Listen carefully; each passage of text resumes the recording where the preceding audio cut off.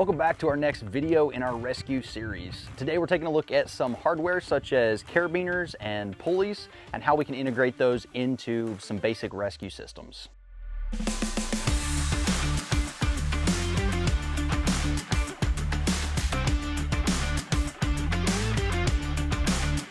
Welcome back to the channel. We are taking a look at some hardware today. So I have a bag full of hardware here that we're going to be going through. We're going to work through carabiners, pulleys, and different types of hardware that can assist you in some basic rescues. We're going to stay pretty basic today with some stuff, but hopefully you'll learn some things about different styles of carabiners and pulleys and some of the hardware components. So if you are working on buying a few items to have with you to be more prepared, you know what to actually shop for and what's going to be beneficial. Before we get going, I do want to give a quick shout out to Carabiners. Carabiners makes a bunch of rope related gear, and they make these packs, which I really like, but I purchased one of these for my personal gear.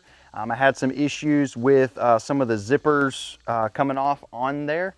Their customer service was great. They got me a new pack shipped out immediately to me. No issues there, so really appreciate the customer service there. And I really like the way that these packs are set up. So let me get this opened up and we'll start out with some carabiners.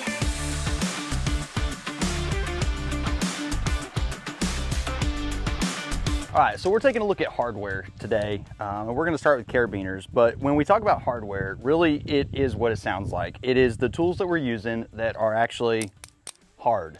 When we're talking about software, we're talking more like Prusix, rope, webbing, soft links, all that kind of stuff. But when we're talking about hardware, we're talking about our carabiners, our pulleys, our descent devices, any of that type of stuff, rigging plates. So I've got a variety of different types of carabiners here. And there's a couple different things that we're gonna look at. We're gonna look at shape, we're gonna look at the metal that they're made out of, we're gonna look at how the gate locks, then we're gonna look at weight ratings on these as well. So there's a couple different metals that these are made from. Most common are gonna be aluminum and steel. Steel is pretty strong, but a lot of the new carabiners that they are making out of aluminum are just as strong. So make sure you understand the weight rating for what you're using it for, but also know that aluminum carabiners are really nice, especially when you have a whole bunch of them that are going to be hanging from a harness, or you have a gear bag that's going to be loaded down with a bunch of equipment. Steel gets really heavy really quickly. So unless you're doing something crazy and you have a very specific reason you need steel, I would recommend sticking with some aluminum. You may pay a little bit more for that, but most of the time it's worth it in the long run. So all the carabiners I have here are aluminum, and I have a couple different sizes which are going to have different weight ratings. Now, a couple different things to understand about weight ratings. These are rated in a couple different ways. These are rated along the spine of the carabiner, which is the back of the carabiner, and that's typically where we should load this carabiner. We should have a load hanging here and we should anchor it at the top, and that weight should be pulled along the spine. We don't want it pulling toward the front, which is putting pressure on our gate, and we don't want to side load it, which is pulling pressure across it. It is strongest in this configuration. So when you look at the weight ratings on here, it says the MBS, or the minimum braking strength, is 27 pulling this way. Now that 27, if you go to the end, it says kilonewtons. So a kilonewton is about 225 pounds. You can think of it as one average size rescuer with a little bit of gear on them. So 27 rescuers could hang off of this before minimum braking strength. Now, we don't want to be routinely loading this with 27 kilonewtons or even half of 27 kilonewtons, because that will break this down over time. But we know that braking strength is 27 kilonewtons, so we want to make sure we have a good safety margin and we're staying well underneath that. Some people will use a 10-to-1 rule, some people use a 15-to-1. So for a 27 kilonewton carabiner, the 10-to-1 rule would say don't load it past 2.7 kilonewtons, which is still almost 3 guys hanging off of this single carabiner. While the 10-to-1 rule is not a hard rule to follow, it's a good safety guideline, especially for someone that's getting into this and doesn't fully understand some of the weight ratings on the equipment. Keep that 10-to-1 rule, and that's a good starting point as you're starting to learn what you can put on your actual devices. Next here, you'll also notice that there's a weight rating of 8 kilonewtons cross-loaded. So if this carabiner were to accidentally get turned in your system and you load it, it will hold up to 8 kilonewtons before it starts to fail. So again, that's 0.8 kilonewtons or less than one person if we are keeping that 10-to-1 safety ratio. So that's another reason to make sure that we always have our carabiners oriented the correct way. It's much safer that way. Then the last one here, you'll notice it has what looks like a G or a carabiner with the gate open, and that's what it's supposed to simulate. So there's a little pictogram on here that looks like this, and it says 7. So if we load it along the spine, but this gate does not fully close, but we're loading it the correct way, we only have 7 kilonewtons. And the reason is this will start to bend and it will pull, and we don't have the structural integrity of this gate that has locked in place to help hold that side. So we lose a lot of strength that way. So we always want to make sure that these are closed, locked, and secure before we load our system. So the braking strength goes up significantly from whether it's cross-loaded the wrong way or our gate is open, to actually having the gate closed, locked, and loading this along the spine on a proper axis so that we get the full strength out of this carabiner. So understanding your equipment, the weight ratings on it, and how to properly use that equipment is going to be the difference in whether or not you can use this equipment safely and whether or not it will fail while you're using it. While we're talking about weight ratings, let's talk about certifications. There's a lot of different certifying bodies that will certify these carabiners and say, yes, they meet a standard, they're strong enough for a particular task, and we now put our stamp of approval on this equipment. This is a Petzl carabiner. It's very common in rope rescue, in industrial access. A lot of different industries use Petzl. Common item, but it is a European company. So some of their equipment does not have an NFPA stamp on it. NFPA is a National Fire Protection Association. That's more of an American stamp of approval that we put on here. This particular one does. This is NFPA T rated.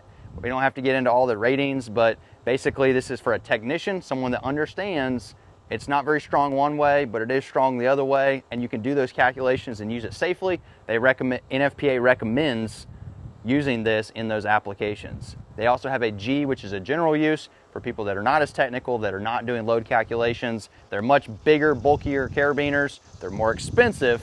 You can throw it in a system, and if you don't get your safety ratios quite right, you're still not going to risk failure because they are so much bigger and heavier duty than the technical use ones. So just understand these have different certifications and make sure it fits with whatever you are doing. If you're a first responder, you may need NFPA certifications for your department to stay within guidelines. If you're a civilian that wants to be prepared, make sure that you have a good safety margin in there and buy some equipment that fits what you are planning to do with it. So UL, EN, ANSI, NFPA, those are just some different accrediting bodies that will take a look at hardware, put their stamp of approval on here, and you'll see that all along these carabiners. So let's talk for a minute about the different shapes of carabiners. We have several different types and several different shapes. You have oval ones, you have this Petzl, which is a D-shaped carabiner, and they call this one the AMD because of the shape of it. But you can get these in different configurations depending on what you want it for. So my go-to carabiner is the D-style or D-shaped carabiner.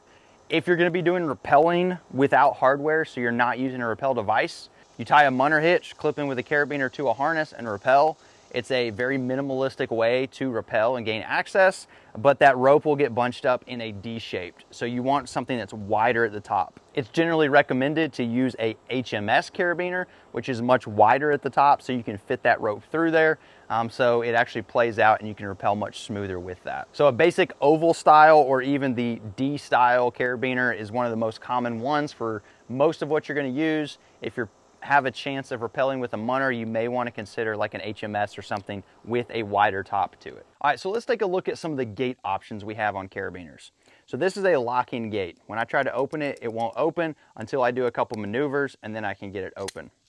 This is a non-locking, so I can simply open it.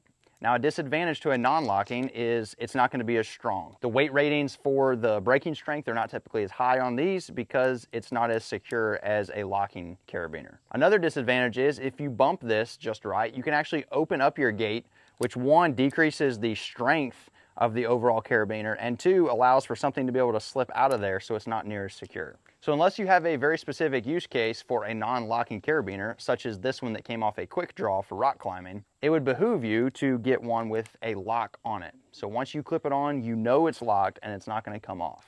If you do need something to be able to quickly clip in and it's not going to be a life safety line, these come in handy for clipping gear to a harness, or for rock climbers when they need a quick draw so they can hang this and simply pop a rope in there very quickly. But if you're going to be using a carabiner in a rescue situation, which is kind of what we're talking about today, we want something that can lock in so no matter how this gets jolted or jarred, we don't end up losing whatever it was we clipped into. Now, there are a couple different styles. We have a screw lock. So this can be operated as a non-locking. I screw this with a thumb screw and I can lock it into place and it's locked. I can also unscrew it, open it up, and now it's a non-locking carabiner. So I can clip this into something, lock it into place, and I know it's locked and secure. But if I don't need it to lock, I can simply keep it open and use it as a non-locking. So there are some uses for this. But the problem is, if you want to use it as a locking carabiner, you have to remember to lock it. It doesn't automatically lock every time. So that's where these auto-locking carabiners come into play. Now, an auto-locking can auto-lock, but then you have to do some movement to get it back open. If that movement is really simple, then there's a chance a rope rubbing up against this could accidentally open it and have that gate come open. The harder it is to open, the more secure it's going to be against rubbing on edges or a rope and having that gate accidentally come open. So this is a tri-lock, which means you have to do 3 movements to get this open. Up, twist, and open. There are dual locks, so you just simply have to twist and open. There's some different configurations on there. I like the tri-lock, and in order to open it one-handed, I will hold the carabiner in between my 5th and 4th finger, and then I'll use my first 2 fingers, or my finger and my thumb, to push up and twist. So I can pick up a carabiner, open it up, and I can quickly clip it. As soon as I let go, I know it's locked in place, and I don't have to remember to thread this thumb screw down to make sure it's actually locked in place. So once you get used to these, they're actually pretty quick to throw on a system, lock into place, and then you can go. So when you're purchasing a carabiner or carabiners for your kit, make sure you're buying from a reputable source. Get a name brand carabiner such as these Black Diamonds, Petzl, Edelrid, Skylotech, CMC. There's a bunch of brands out there, but make sure it is a popular brand. Don't just go on Amazon and find the cheapest ones, because those are probably not rated. And even the rating, if they do have a weight rating, it was probably in-house testing. You want something that's been tested by a third party, so it's an objective standard, and you don't have a failure in your system because it was poor testing. Understand what shape you want, what material you want, whether you're going to get a non-locking, auto-locking, or a manual lock. And make sure that you are matching up your carabiner to your use case. I love these Petzl AMDs, and for 90% of what you do, it's probably my go-to preferred choice for a carabiner. Well, that concludes part 1 of our hardware series, where we take a look at carabiners. Hopefully you found this video helpful, and as always, stay vigilant and stay safe.